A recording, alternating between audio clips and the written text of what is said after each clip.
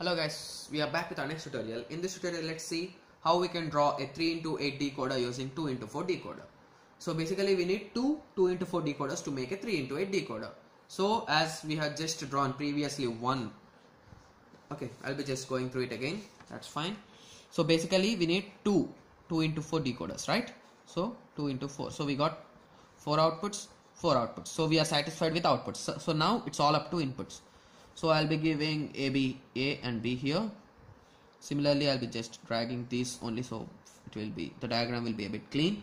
So C will be my enable. I'll be giving not for this and normal for this. So this is the diagram for 3x8 decoder using two 2x4 decoders. So now I hope everyone is now clear with this diagram. So I hope everyone can draw the truth table, which is nothing but it will be having C as enable, C, A, B and all the 8 combinations it should have, and the variables that you have just gave the output here. I gave y0 to y7. So you'll be writing all those variables and you will be writing the boolean expression, and you need to write your steps in your own words. That's it guys. I hope everyone is now clear with decoders. This is the completion of decoders. In the next set of tutorials we'll be going through encoders. Thank you. Thanks for watching.